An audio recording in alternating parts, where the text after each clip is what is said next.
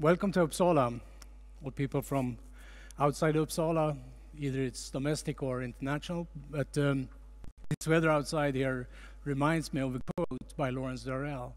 The older I get, the more I become a Mediterranean man. So now I set the stage. My talk will be on pandemics and the inevitable consequence of human predatory behavior, because I believe that pandemics are just a consequence of our way to behave. Here are a few examples of emerging infections outbreaks since 2000.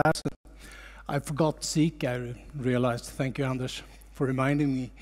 You can read yourself, and I just quoted a couple of them. You see, we talked a little bit about the bird flu in 2003, and the bird flu was sort of a strange virus, the H5N virus. It was a consequence of the poultry raising or the poultry farming. It was a high pathogenic virus with very few cases among people, mostly in poultries. Then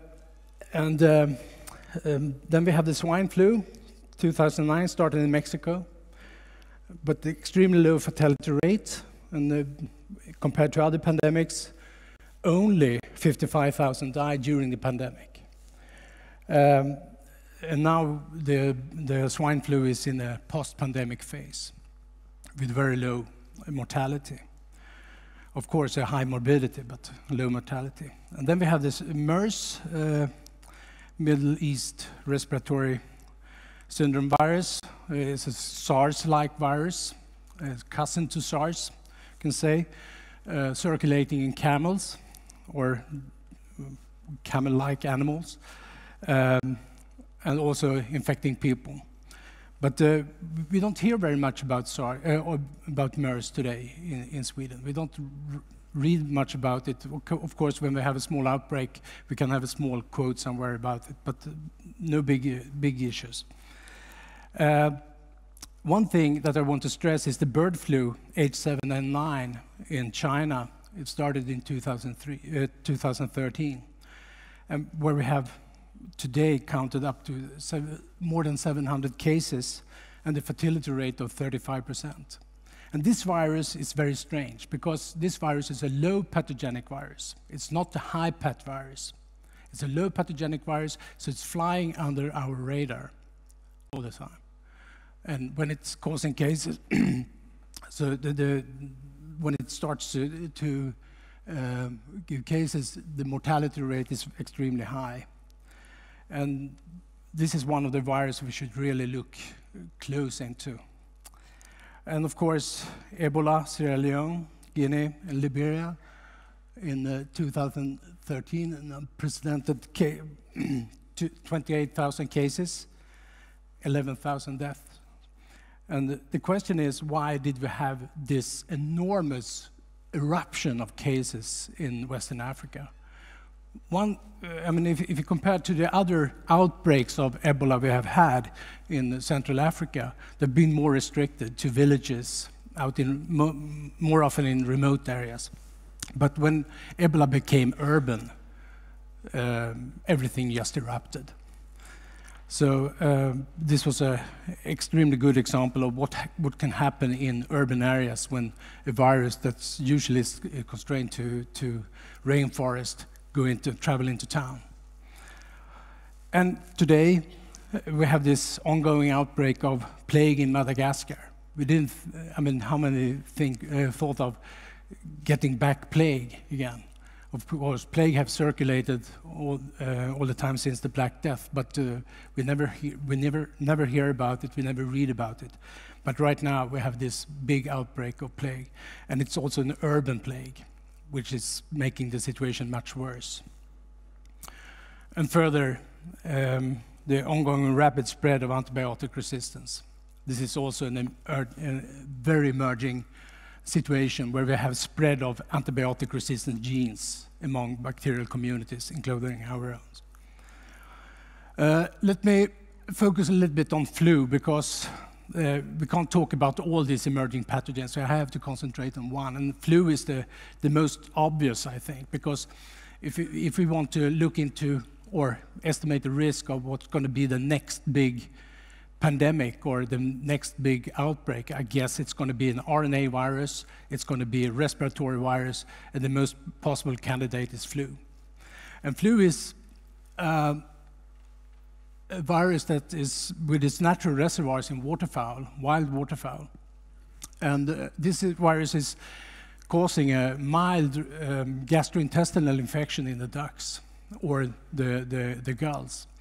But it's also a very promiscuous virus. So when we're pushing the borders closer to each other with domestic animals, wild animals, and also humans, the virus can make this journey from one host to another. So it's a multi-host pathogen. And as you can see, humans, pigs, poultry, it can also infect whales and dolphins, horses. And all these viruses circulating in the duck population, they are all low pathogenic viruses. These are the viruses we should look at more carefully, because these are the viruses that can cause the next pandemic. I don't believe in the high path virus that can cause pandemics. I believe that they can very likely cause outbreaks or singleton cases, but not big pandemics. They're too odd. And just as a reminder, the Spanish flu, during this 20th century, we encountered 3 big pandemics. And the first one, the mother of all pandemics, as we used to say, is the Spanish flu in 1918. More than 50 million people died. And the distribution of morbidity was not evenly distributed over the world. It was more, it was, as one of the researchers quoted, it was better to be a healthy American than a poor Indian. Because in India, there were at least 15 million deaths of the Spanish flu. The same virus actually came back in 1957. It's like a car. If you build a car and then you put on some new lights and steering wheels and stuff like that. So the same virus came back in the new form in 1957 with it was a resortant virus, a new virus with new genes coming in. And then it caused the Asian flu with 4 million deaths. And later on, the same virus came back again with a new setting of genes as the Hong Kong flu. And many of us sitting here today have also met the Hong Kong flu in its sort of seasonal influenza variant. Because this is the virus that we have, which is the predominant virus circulating today in the world. So why do we have new emerging infections? Well, I think this is the infection arena, actually. So we have 7 billion people today, and we are increasing. We have 7.3 billion people today. There are more than 100 billion, or approximately 100 billion domestic animals, and that is also increasing because of our high demand of meat. And we can just think of what if we were all vegetarians? What would happen? Maybe we shouldn't have flu pandemics, at least. And also ecosystem changes. Major ecosystem changes right now. It's not just that we are taking over ecosystems, we're also changing them. We are creating more and more monocultures. So today we are the second most common animal on Earth, just outnumbered by the rats, I guess. And then I lump the black and brown rat together. Another thing is that biodiversity is decreasing. We are today it's an unprecedented extinction of different animals in different ecosystems, like frogs, for example. They are, in many parts of the world, they're gone.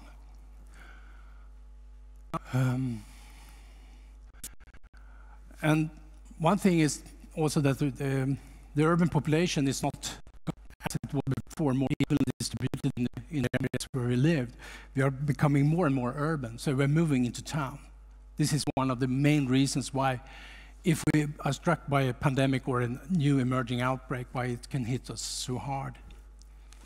So I think that human history will be even more become urban history in the future. Here's another driver, habitat destruction, expanded farming and animal husbandry, human crowding, of course, and movement of humans into wildlife domains. As we can see, for example, in the Ebola crisis we had in Western Africa, as a good example. We're also trading exotic animals across the globe. This is just numbers from the CDC. 4 million birds, reptiles, primates, and the illegal trade is absolutely unknown. We have no idea, but it's big, it's huge. And this can, of course, be health risks, definitely. And also that biodiversity is going down. I think biodiversity, ecosystem with a high biodiversity can act as buffer zones from sort of buffer zones for different pathogens to move from one ecosystem into the next, into humans, for example. And vice versa, of course, because we must also realize that since we are so common on Earth today, we have created our own ecosystems, the urban ecosystems, and these can sort of swipe back to nature again.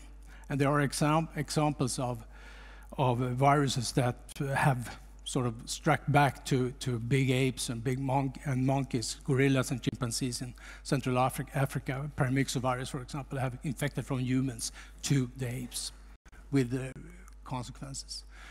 So my last slide, the population explosion is actually the coin with two sides. And the side we usually talk about is climate change, environmental degradation and loss of biodiversity.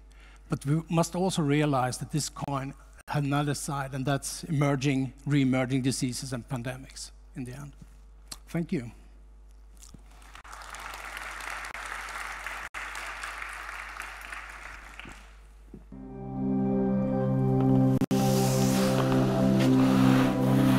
Här finns det gamla gulnade blad. Jag letar efter 14 december 1918. För då ska det finnas en bra sammanfattning av spanska sjukans härjningar hösten 1918 i Kalmar stad och dess omnejd. Sedan den 1 september har till dags datum i spanska sjukan med dess följdsjukdomar inom Kalmar stad avlidit ett 60-tal personer, mestadels ungdom och personer i sin kraftigaste ålder. Och vi bodde ju på Slottsgatan och så kyrkogården ligger ju precis bakom. Och kyrkogården var som en upplöjd potatisåker. De hade inte skotta igen. Vad tror du att det här berodde på? Var kom den här spanska sjukan från? Från utlandet. Sjömännen drog hem det till Borgholm. Sjuka sjömän. De kunde vara friska på morgonen och jättesjuka på kvällen. Och så kunde de gå 1, 2, 3 dagar. Så var de döda. Tror du att det kan komma en ny epidemi som spanska sjukan? Ja, du tror det kan komma någonting nytt? Det tror jag blir mycket värre.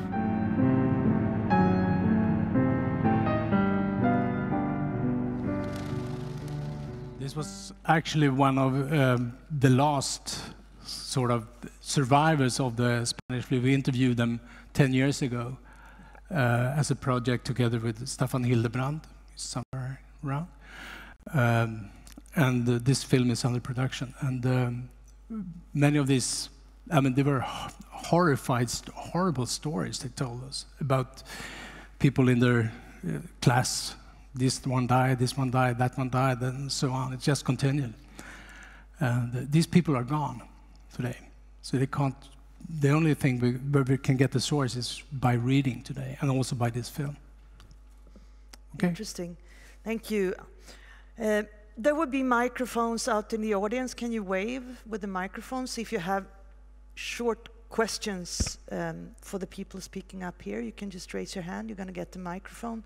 Meanwhile, when you look at this, Björn, is there a way to turn this around at all?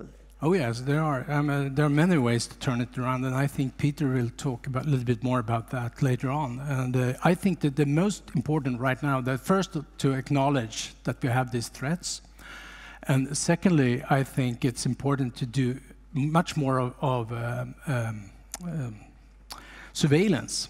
We have to make surveillance and censuses, not just in the human population, because when it hits the human population, it's already too late. We must do it much earlier, out in the wild or in the peri-urban areas, and look for different viruses, different emerging pathogens, because it's there we're going to find them. We can't create a healthcare system taking care of the pandemics when it hits us. Then it's too late. I mean, it's going to be an extreme stressor on the healthcare system and also on the society.